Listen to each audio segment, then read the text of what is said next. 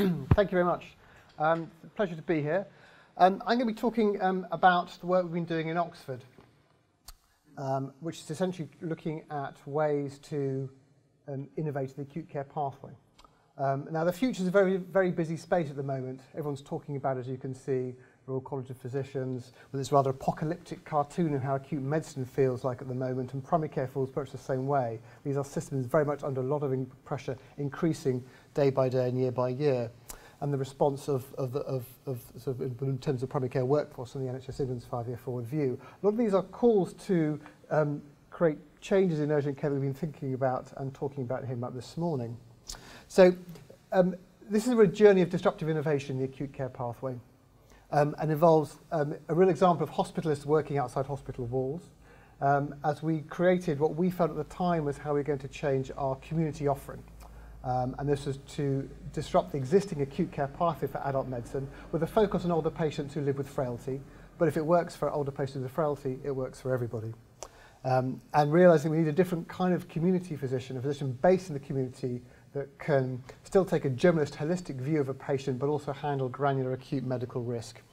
And then, as we'll see, we've managed to take that learning back and change how an acute hospital runs. It's important when we innovated that we did it away from the kind of traditional hawks in a big tertiary academic centre.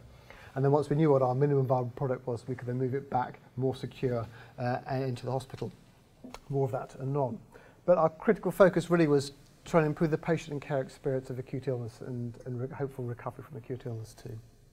So what is ambulatory emergency care? Well, this is what the RCP thinks it is from the Future Hospital Commission. So it's the things we recognise in medicine: diagnosis, observation, treatment, and rehabilitation, but not provided from the traditional bed base or from outpatients. It's a new platform, a new configuration of care. Critically, it needs observation periods. Are patients getting better or not? Rapid diagnostics, so we can understand what's wrong with the patient pretty much as soon as healthcare knows they're unwell or there's a problem. And decision makers really up front in the process. Traditionally, we've been kept far behind in the process, certainly from the hospital perspective, but it's what GPs been doing for years. The decision maker sees the patient first. And the RCP makes these bold claims: it improves patient experience, it reduces a negative impact of admission, and it's cost effective. We may think that, but the evidence is actually relatively sparse on that, and that's kind of what I'm doing as well, to understand what are the improvements there and how can they be optimised. So our first foray into this was the Emergency Multidisciplinary Unit, the EMU. And the feeling was really very accessible for a community, rapidly responding, but offering that multidisciplinary diagnosis and treatment that the contemporary older adult who's unwell requires in order to understand everything that's wrong and provide an optimal tailored treatment. This isn't a language of loss. It's not about you're not going to hospital. It's a language of gain. You get to be at home and we understand what's wrong with you. So it has to be a credible alternative to hospital admission. And that means replicating some of the processes of care that happen in an acute hospital, but doing it outside. It's got to be credible to clinicians, critically credible to patients and carers as well. Otherwise, it's a language of loss and you've lost. It's not. I think this is very much a language of gain. It allows us to personalise an acute care process, tailored to risk. And I'll explain a bit more about that as we go. But critically, patient and carer preference for location of care are very strong voices in this. And ultimately, it allowed us as an organisation to have a platform for innovation in care and understand how the organisation learns.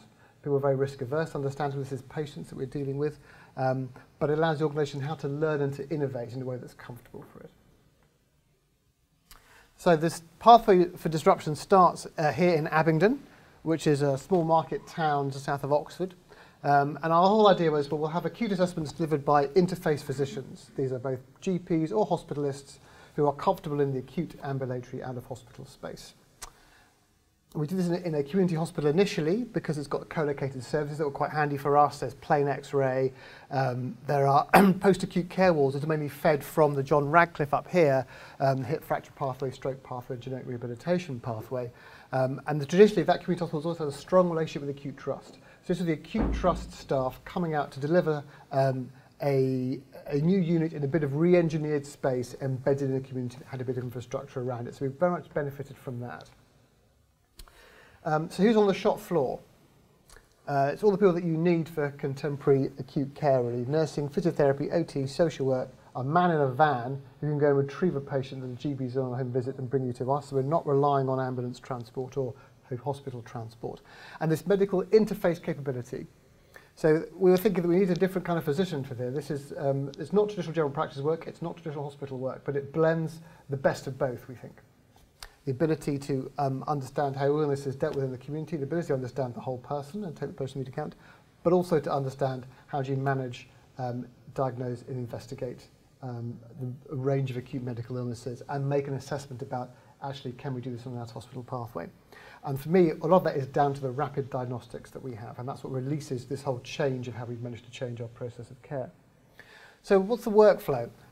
Well, the top line here, you imagine there's an acutely unwell, older adult living with frailty who's at home or a care home, found to be unwell, either by primary care, by a paramedic or a community team, or a family member who typically come around to see mum or dad first thing in the morning, found they've been unwell overnight. They refer to EMU, that's a direct clinician-to-clinician referral, and then dedicated transport goes, retrieves the patient, unless there's an ambulance on scene, they'll bring them to us. And then the EMU assessment and treatment, but the diagnostics are very much an upfront part of that. So by the time that the assessing clinician sees the patient, yes, there's been a nursing assessment and other bits and pieces have been done, but we've got a full physiological profile of what's wrong with the patient. And then either they could go home, then to come back the next day, typically. So we look after people on an epoch of care. So it's not just one shot and go home, it's care over several days, very much replicating what would happen on the hospital ward. We also have a community hospital beds, so these are cheaper to staff than acute hospital beds. And again, the point of care diagnostics allows us to safely manage patients outside of an acute bed base when they have an acute illness. Occasionally, of course, we'll find there's a significant acute illness there that wasn't really obvious to the first contact healthcare provider, but because the physicians who work in this unit are plugged into the hospital, we can then rapidly arrange ongoing care and not go direct to a bed rather than going via ED. So it's a better process of care for the patient end to end. Okay, so this hasn't come out brilliantly, I'm sorry about that. It's been put onto the generic slides. But essentially, the point of care bloods that we have, you use the Abbott iStat. So we have full electrolytes, you have troponin, blood gases and lactate, important for the sepsis pathways. Although we don't see patients who have a sort of classical acute coronary syndrome, we know that ischemic heart disease comes in with breathlessness. A lot of our patients are breathless, so we also have troponin as a point of care test as well, and CRP, and plain X-ray. So while we don't often we don't have cross-sectional imaging on site, but the fact is, again, it's very simple for us to arrange some cross-sectional imaging, CT or MRI, on a scheduled basis, rather than also pile into ED to access that as diagnostics as well.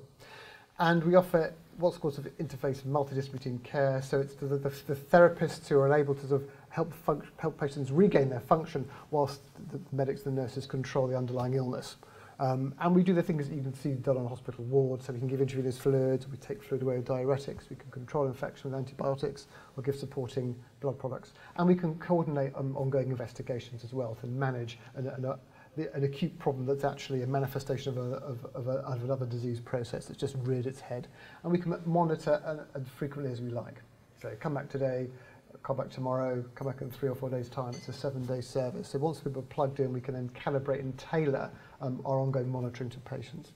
And our care pathways are either ambulatory, so as I said, they go home and come back, which could be their home or a care home, or we have a community bed-based care or acute. So the whole thing rests on our diagnostics, really, our ability to manage risk outside of an acute environment. On the right this is the alirafenib, which is our CRP, and on the left is the Abbott iStat, and it's essential. It's pretty simple, really. You just undo the cartridge, stick it in, put a bit of blood on, and there in a couple of minutes you've got everything that takes an hour and a half in the hospital to find out. So it's giving. There's a nice narrative here because we're taking the best of diagnostic technology and we're helping treat people who often have quite a quiet voice in healthcare. So we're kind of turning things on their head. These aren't these people who are demanding it. We're saying, no, you're worth it. You're giving it because you're worth it. It's a nice narrative around that. But doctors can be quite conservative beasts.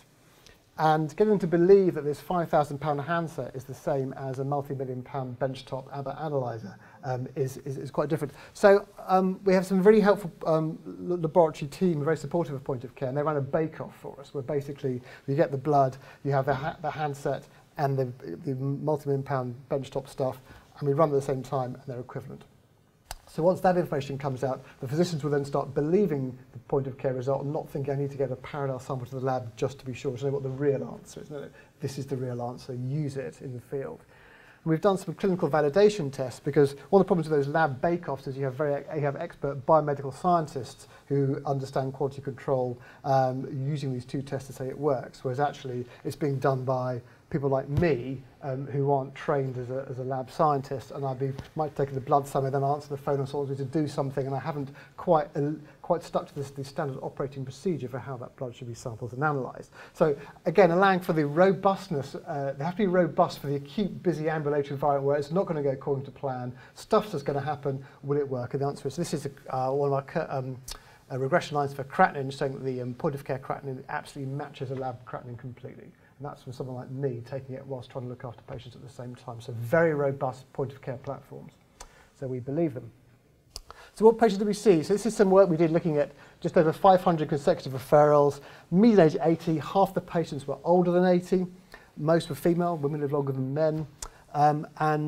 Independence, not that independent a group actually. So although around 90% were living at home, 40% were alone, but a quarter of them had a care package supporting them. Most get referred by paramedics, but the average Bartell score measure of dependency was 16.7. It's indicating that these are people who have a significant number of ongoing care needs as well. So it's a frail, dependent population.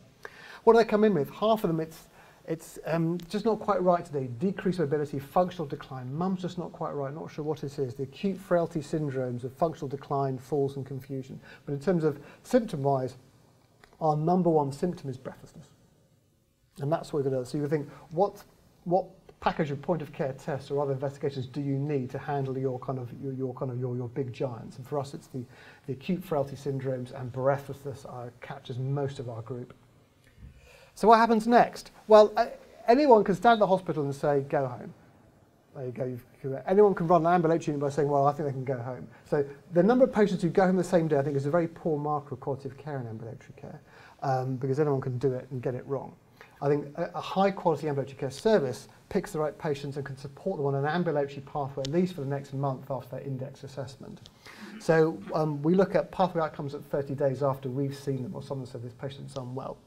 And so 60% remain on an ambulatory pathway. This are patients who, older, frailer, with acute medical illnesses. 6% we are managed entirely outside any kind of bed, whether community or hospital. So about 1 in 10 we try an ambulatory pathway, often because that's patient care preference, and we say, look, we're not winning, we think we need some form of bed-based care because we're not getting this right. And about 1 in 5 we could admit to community hospital beds and manage the acute medical illness, again, with our daily senior view and targeted use of point-of-care diagnostics without needing to go anywhere near an acute medical bed. But 10% end up being transferred. Not all that's for acute medical illness, some of it's because actually we need a bed-based pathway care, we don't have a community hospital bed to hand. But essentially we manage the bulk of the patients that we see without going anywhere near an acute hospital bed.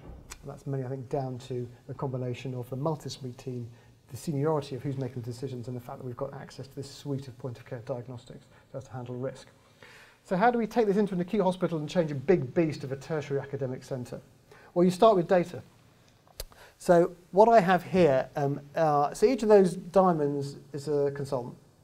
And what we do is look at 4 years' worth of their takes, medical takes, acute medical take. And the question was, look at all the patients that you're referred on the day that you're on take. What percentage of patients go home within 12 hours of being referred? Now, we're all on a continuum of risk, whether we work in hospital, whether we work in community. There are some clinicians in community and some in hospital who just have different risk thresholds. And we work at the level that allows us to get a good night's sleep and come back and do the same job the next day, and to do that for 30 years. So I'm not saying we change people, I'm saying we have to understand how we vary and how that impacts on our systems. So here we can see that there are some consultants who are comfortable managing 50% of their patients on an ambulatory basis, and there are some that manage 10% on an ambulatory basis. And the nice thing about this is it's basically a randomised trial, because patients don't choose the day they're ill. Over 4 years, it's pretty much a random allocation of patients, neurologists and consultants. This variation is even bigger in primary care in terms of referrals. So I'm not saying this is, I'm not making any comment about the tribe of doctor. I'm saying this is about human beings. But if we ignore it and don't understand it, we don't understand how we can change our systems. So this data is our kind of mandate. Well, maybe we need to have a standardised ambulatory offering. I know Keith was talking about not wanting to have units and having more about processes, and I think he's right. But you've got to start somewhere, and having a unit of people who are happy doing that kind of work helps to embed the culture. That's what we did. So we wanted to increase the volume and scope of ambulatory care in the hospital, recognising that there was variation in the offering to patients. Want to improve patient care experience of illness, again, because there's a lot of congested spaces that patients are being seen in, and also to support the strategic direction of the STPs. Now, you either set up a unit, or you do what we did, which is we evolved. 2 years ago, it started with me going into the ED, finding patients I thought shouldn't be there, finding a bit of a day hospital, taking them there, assessing, treating them, and then being able to send them home. That worked, so they gave us 3 bedrooms on the geriatric ward and said, you can use these 3 for ambulatory care, hot bedroom during the day, we will keep them empty overnight. And you can have some nurses. And then a few months later, okay, you have 10 beds on the ward, because actually we weren't needing to admit so many patients. And then in the lab, although we were only kind of a few minutes walk from the lab, they said, well, look, to get these processes of care right, you need your point of care again, so embedded point of care diagnostics. And then in July, they closed an entire medical ward and reopened it as an ambulatory assessment unit. We've got our own junior staff, and our footfalls massively increased. It says 20% there, but this slide's out of date, now much higher. So we've basically managed to realign hospital resource towards ambulatory care from traditional bed-based care. And so we're now the interface physician of the day, or iPod, I suppose that would be in terms of how it works. We take all the medical referrals, and what we can't handle, we send to the traditional bed-based medical take. We talk to paramedics, they don't have to come to casualty. We want to kind of have the calibrated offering. Does this patient need to go to resus, majors, bed-based medicine, or us? So by ringing us direct, we can have an honest discussion with the referrer and often the patient as well, and work out where should they be in our system of offerings. So what have we achieved? Well, like everywhere else, this top red line is these number of patients per month, and like everyone else, for the last sort of year or so, we've had a huge increase amount of acute medicines. This top red line is the amount of total patients being referred to medicine. This is us here, and that when we open there and how we've grown. So, and this blue line is the traditional medical take. So essentially what we've done is we have absorbed a lot of the increase in referrals and allowed medicine to flatline and stay within its medical bed base, as it were. Well, actually a shrunk bed base. We had increased referrals and we managed to take a whole ward out by realigning people, by changing the culture, and by transporting a model that we'd worked out, we're comfortable with in the community, back into hospital. So it's sort of a reverse innovation. This isn't central going out, it's innovating in the community where it's more feasible, then bringing it back into a more traditional place. It sometimes is change reverse. Okay, these slides haven't come out, but essentially, which is what it's done here, I'll just skip over that one. But it is to say that we have a range of point-of-care diagnostics, but we need to move to the future as well to understand how we need to use point-of-care ultrasound as well to complement our blood work. And I've done some research looking at patient care experience of acute ambulatory care, and this is a word cloud from an ethnography, which is over 172 hours of observation on one of our units. And these are the patients' words. These are older, frail patients. It's nice that right is the central word they use most often. It feels right for them. It's right for them, and they understand that. And this isn't a language of loss. It's a language of gain, really, as I said before. So what have we learned? We've learned that point-of-care diagnostics, they release a cascade, a change of processes in care. They allow doctors to work very differently, and teams around them to work differently as well. But we still need to do more work to understand that optimal combination of tests for both bloods and imaging. We use a lot of antibiotics on our unit, and we have we know what our commitment is to antimicrobial stewardship, and so we're thinking what other tests that could be used, particularly procalcitonin, for example, point-of-care tests we're interested in using. So we want to expand the portfolio of point-of-care tests, bring on point-of-care ultrasound as well. It's not just about blood, it's about imaging too. But we're pretty keen that we understand how these tests work in these environments as well. So those clinical validations are important. They give both patient carer and doctors confidence that they're getting the right answer that helps them make a better decision first time. And ultimately this allows us to calibrate our care models to risk and the patient and carer preference. So we've been able to say, actually, what is the risk here? What's the patient care and preference? And wrap a model around that rather than having this as our standard offerings. And that's been our journey so far. But that journey's not over yet. Just to say, I'm going to be moving next week to Birmingham, actually. I'll be a professor of ambulatory care at the University of Birmingham from Monday. I mean, Britain's only professor of ambulatory care, maybe the only one ever if it doesn't work out. But we think there's a huge opportunity here. So I'll be having a focus as well as within Oxford as well into the West Midlands too. So hopefully I'll get a chance to talk and work with you over the years ahead. Thank you very much, Professor.